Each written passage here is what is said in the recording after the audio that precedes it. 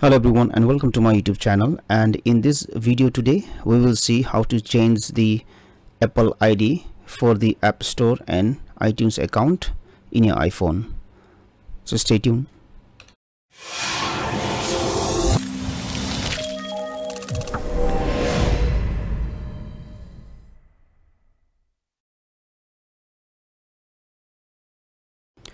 If you want to change the Apple ID for the App Store in your iPhone, then go to settings,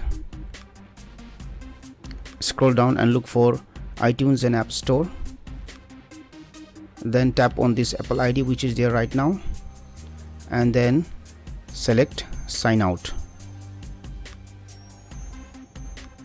Now again you need to enter the new Apple ID, so select sign in and you can enter the new Apple ID. Let me enter the new Apple ID and password.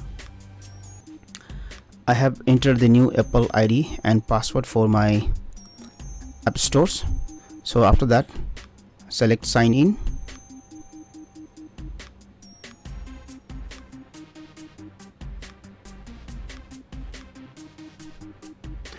And you can see that I have successfully logged into the app stores, iTunes and app stores with the new Apple ID. So this is how you can change the Apple ID account in your iPhone. Thank you for watching this tutorial. Please like, share and subscribe to my YouTube channel for more tips and tricks. Thank you.